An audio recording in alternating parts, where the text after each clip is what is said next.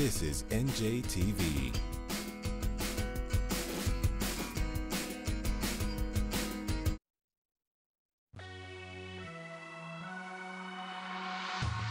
A court strips Christie of control over affordable housing. Citizens sound off about a tightened budget. Reconsidering security for DYFS workers after a shocking attack, and treatment for babies born addicted tonight on NJTV News. Major funding for NJTV News provided in part by New Jersey manufacturers, auto insurance, and more for New Jersey Business and Industry Association members and their employees. pse&g, serving customers, strengthening the business community, and investing in New Jersey's future. The members of the New Jersey Education Association, making public schools great for every child. Verizon, communication solutions designed for the people and businesses of New Jersey. And Horizon Blue Cross Blue Shield of New Jersey, an independent licensee of the Blue Cross and Blue Shield Association. Hello, I'm Mary Alice Williams. A new chapter in a 40-year-long fight over affordable housing starts now. The state Supreme Court has called the Coalition on Affordable Housing moribund and non-functioning and wrested control of the process from the Christie administration, asserting the courts will handle it now. Chief political correspondent Michael Aaron reports. Key Democrats hailed the ruling. How else can they rule? We have failed policies. Republicans panned it. I was hopeful that with new justices being appointed to the Supreme Court that we may start seeing a different result. Since 1975 and the first Mount Laurel decision, New Jersey has been struggling over affordable housing. Yesterday's unanimous Supreme Court decision wrested control of the process away from COA, the State Council on Affordable Housing, and put decision-making back in the hands of trial judges. COA is 15 years late in promulgating new guidelines. Kevin Walsh of Fair Share Housing successfully argued the case. The court said enough is enough. We need to find another way forward that can't be blocked by political forces. Governor Christie and many Republicans have railed against COA and the High Court over this issue. Christie's office downplayed yesterday's ruling, saying simply it was a call to action.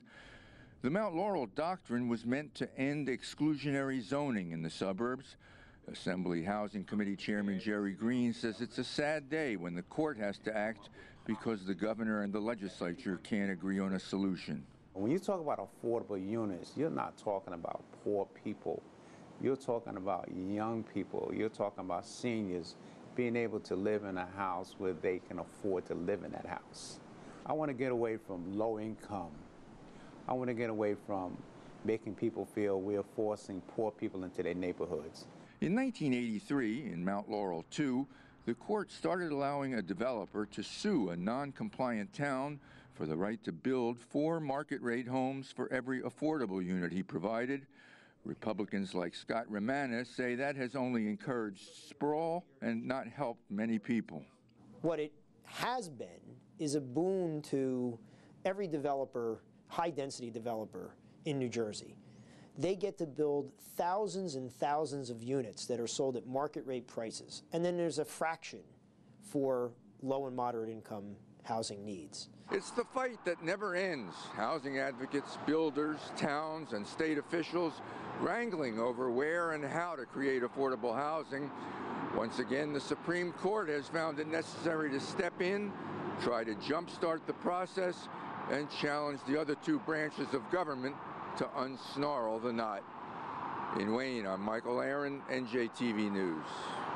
Joining us now is the former commissioner of the New Jersey Department of Community Affairs, Lori Griffa. Thanks for being with us. Oh, you're welcome. My pleasure. When you were commissioner in 2010, Governor Christie said the state should, quote, get the heck out of the business of telling people how many units they're supposed to have, and he tried to disband COA. Did you agree with that sentiment at the time, and do you agree with it now?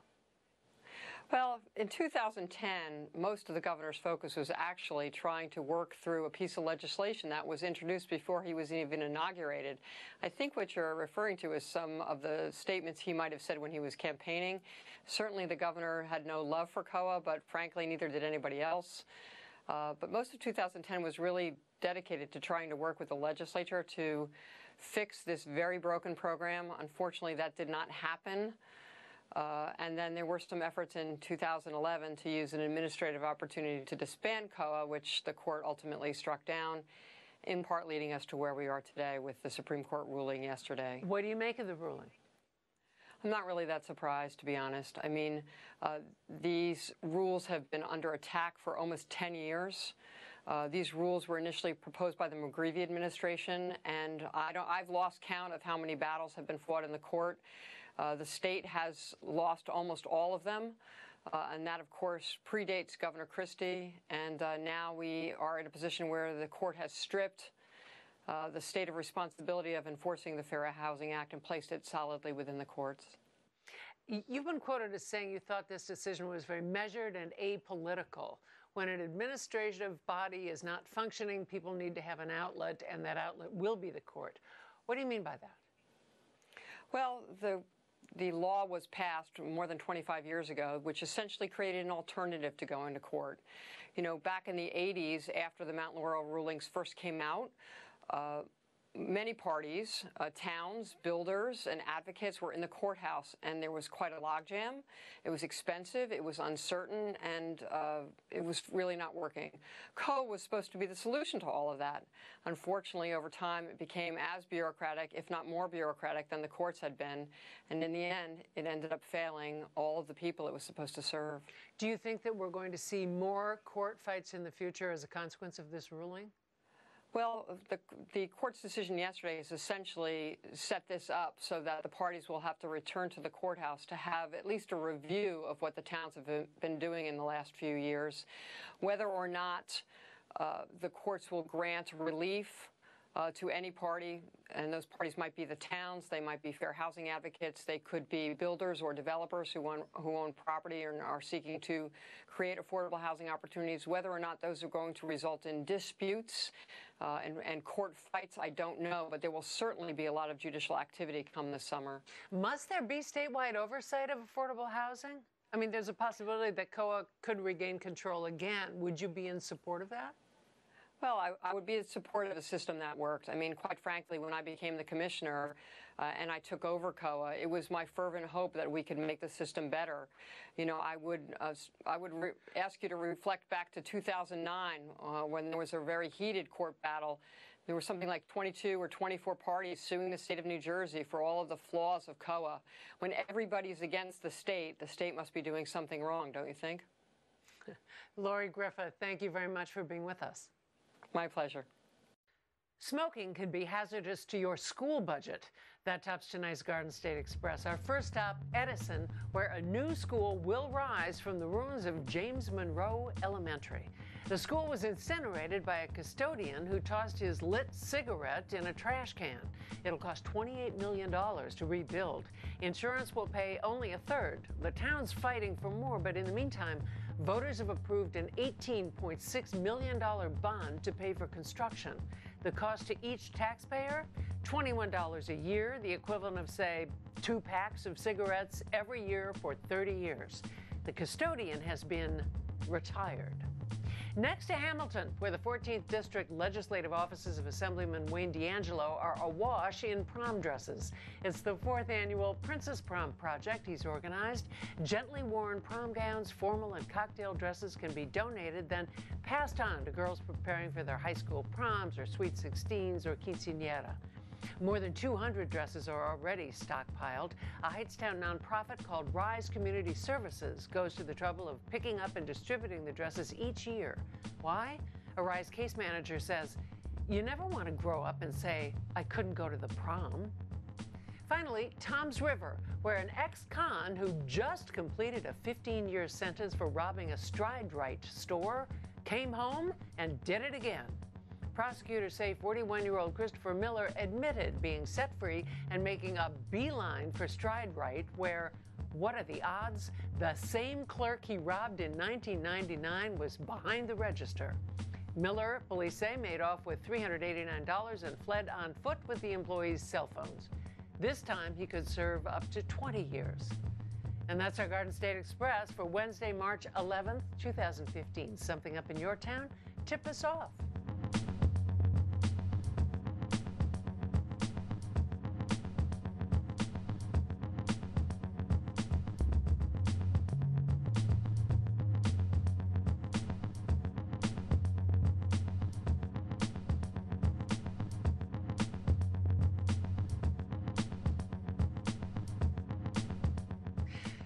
Budget cuts can save taxpayers money. They can also risk people's lives. Take the case of Leah Coleman, a Division of Youth and Family Services employee savagely attacked at work days after police protecting her were pulled off the job to save money.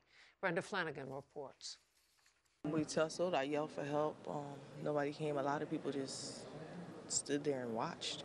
Caseworker Leah Coleman speaks softly, remembering the day last November when a client walked off the elevator at state offices in Camden, pulled out a knife, and stabbed her 21 times. She turned around and she said, "Oh, hi, it's you," and just stabbed me.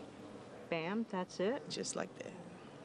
No warning, no argument? No argument, no warning, nothing. Coleman says it happened after the Department of Children and Families reassigned police who had often worked out of Child Protection and Permanency Services, formerly called DYFS, at offices on Haddon Avenue. I don't know that she was aware that the police officers left that Friday and that Monday was the first day they weren't there, but it would have been a quick response. It was a mother who was, clearly unstable, and she was able to walk into a building with a knife, no security, no metal detectors, and no police. Union Chief Sean Ludwig says after police arrested Coleman's assailant, who this week pleaded guilty to attempted murder, the state posted 2 security officers with metal-detecting wands in the Camden office. They keep finding weapons. Knives, pocket knives, box cutters, and stuff like that. We're concerned for the safety of our members. This isn't, a one-time incident. This can happen all the time. I mean, it's really a scary job. I don't have a bulletproof vest.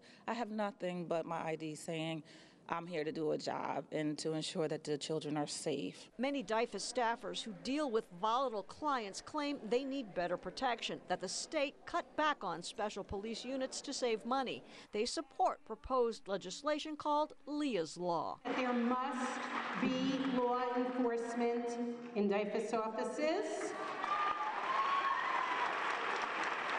That there must be police available when workers are threatened, that there must be panic buttons available. Today, hundreds of union members rallied in Trenton, where 5 of Leah's co-workers received awards for helping to save her life. Check yourself and how you're treating your workers, because it matters. It really matters. That's all I'm going to say. Thank you, everybody, for your love and support. I really appreciate it. The department did not respond to several requests for comment. Coleman hasn't spoken to Governor Christie. I feel he's heartless.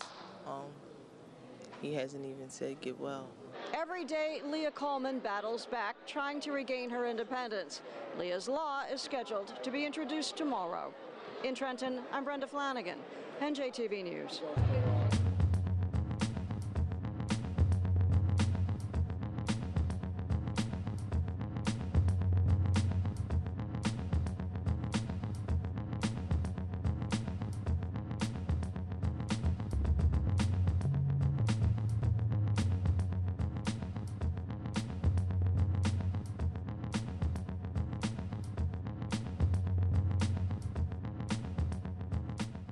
Funding for the Business Report is provided by the New Jersey Conference on Tourism, coming to the Golden Nugget in Atlantic City, March 12th and 13th. Registration and sponsorship information online at njtia.org.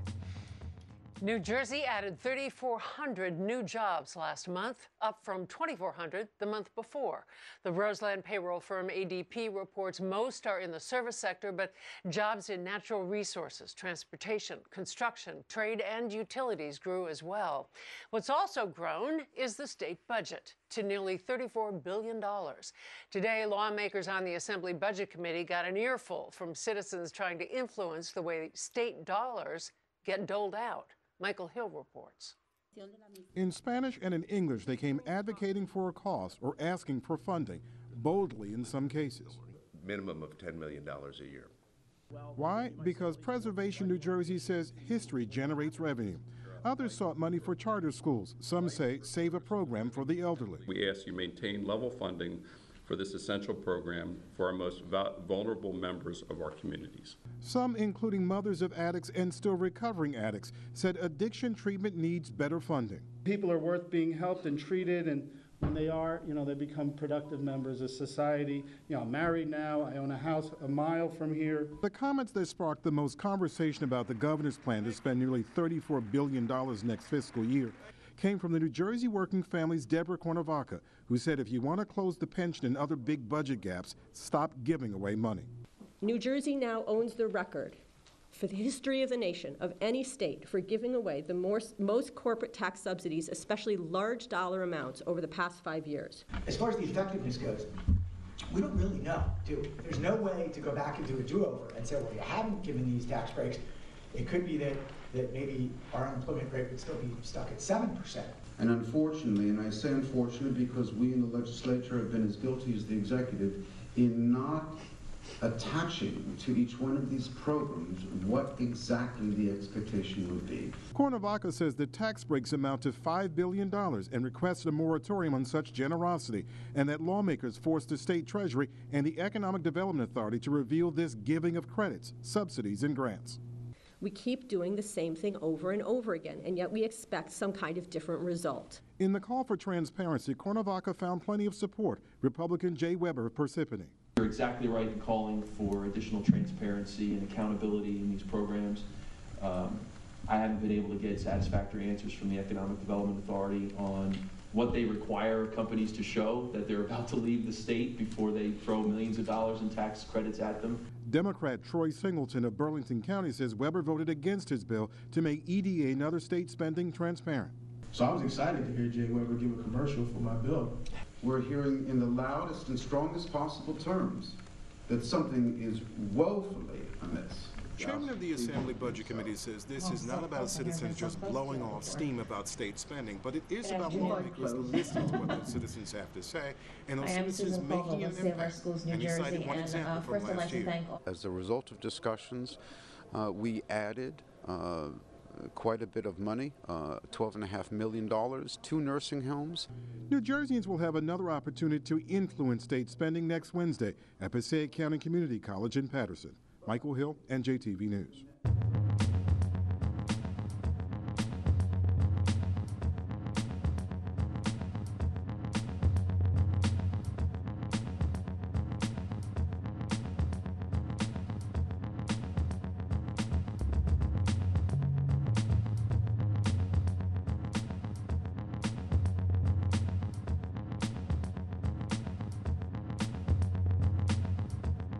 Support for the medical report is provided by Horizon Blue Cross Blue Shield of New Jersey, an independent licensee of the Blue Cross and Blue Shield Association.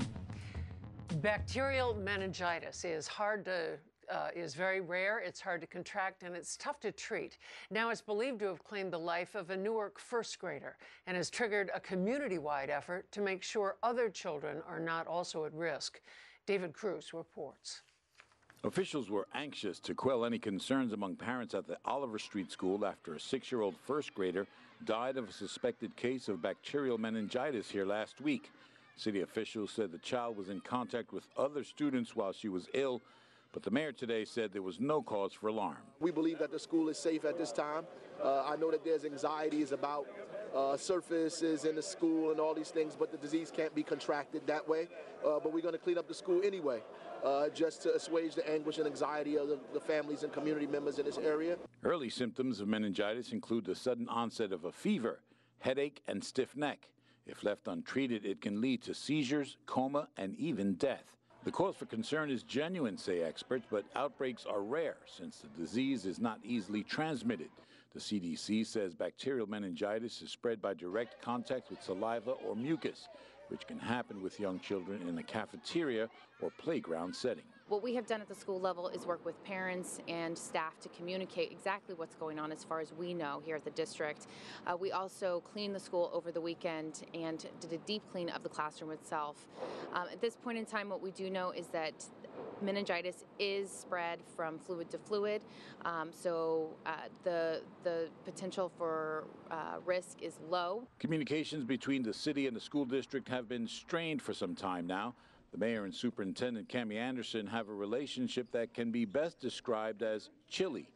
The mayor said the city is working independently of the school system to ensure that its residents are protected. We were at the school yesterday, and the leadership of the school system was there. The superintendent wasn't there, but everyone else was there in terms of the health. School officials sent notes home over the weekend and met with parents and teachers yesterday. Yesterday afternoon, we had a community meeting at Oliver Street School with the Newark Health Department to help answer any questions. At this point in time, we are encouraging any parents who have students with flu-like symptoms to go and see their healthcare provider. And beyond that, we're taking directives from the state and the local health department here in Newark. The mayor said he will hold another community meeting here tomorrow and told parents that transportation for families who wanted to go to a city health center would be provided. The mayor says there is no crisis here, but concerned parents should call the city's health department for more information, or barring that, see their family doctor to have their child examined. In Newark, I'm David Cruz, NJTV News. The numbers of people addicted to heroin and opioid painkillers has swelled so that Governor Christie's expanded treatment programs here, and increasing numbers of police are carrying the antidote Narcan to prevent addicts from overdosing. What is rarely addressed is treatment for babies who are born to addicts addicted themselves. Lauren Wanko found a specialized treatment program that does just that. At pse&g Children's Specialized Hospital, Dr. Sharon Burke examines a month-and-a-half-old infant boy.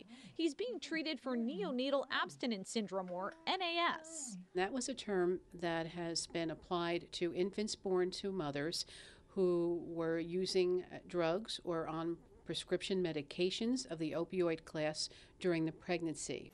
When an infant's umbilical cord is cut, that cuts off the flow of drugs the baby was getting from the mother. Withdrawal kicks in anywhere from 24 to 96 hours after a baby's born. Symptoms can vary from gastrointestinal issues, problems eating and breathing. Oftentimes, they're inconsolable. They may have high blood pressure.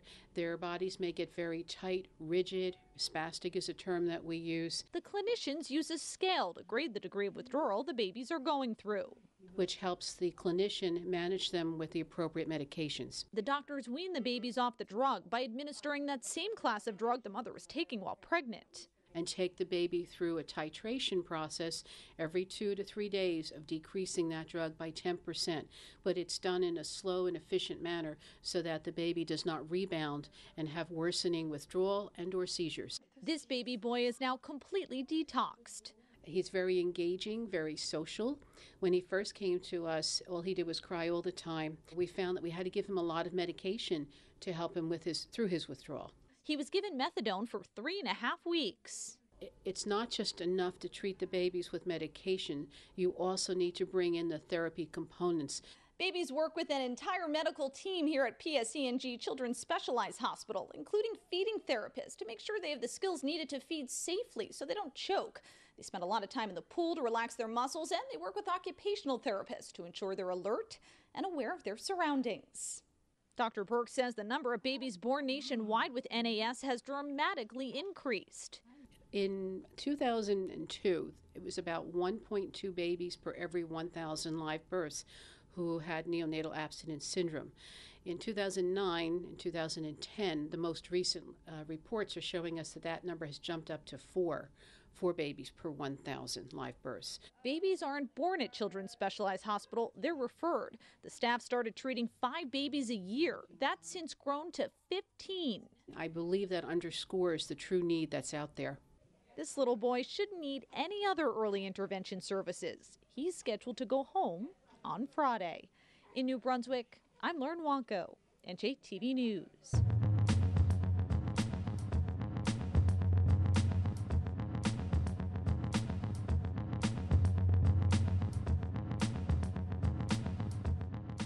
You might have noticed that we're broadcasting from an unfamiliar studio tonight. If you were tuned in last night, you know NJTV News had a barn burner of a production. 5 fire trucks carting a battalion of New York's bravest were called when, literally seconds after we began our broadcast, a studio light hanging from the overhead grid blew. In a matter of seconds, flames were lapping across the ceiling and falling on the news desk. Impressively, but not surprisingly, all the men and women of NJTV News acted quickly and calmly and kept us on the air, scarcely skipping a beat, with the cool professionalism of a Sully Sullenberger. And without our temporary studio, which is still out of commission. Our favorite tweet, NJ knows Mary Alice at NJTV has a hot show, but geesh, can she really set the news world on fire? Glad you're safe. Thank you. We're glad you stayed with us. And we hope you'll be along when we move into our new studio complex in Newark. Tomorrow on NJTV News, I'll sit down with Atlantic City Mayor Don Guardian. I'm Mary Alice Williams. For all the men and women of NJTV News, thanks for being here. We'll see you tomorrow.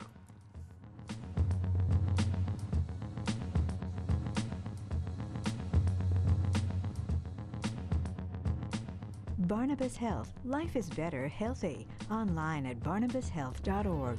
The Star Ledger and NJ.com. Wells Fargo. Together we'll go far. And the Independent College Fund of New Jersey, in partnership with NK Architects, planning and design solutions for healthcare, education, and commerce. Camden students face a lot of challenges, but they meet them with determination and drive. Teachers like Ms. Harris make me feel like I'm part of a team, not just on the basketball court, but in the classroom. Chanel is not just a star athlete, she is a star student. I'm headed to Clemson University, where I can combine my love of sports and learning, and maybe even win a championship. I wouldn't bet against her or any of my students reaching for their dreams.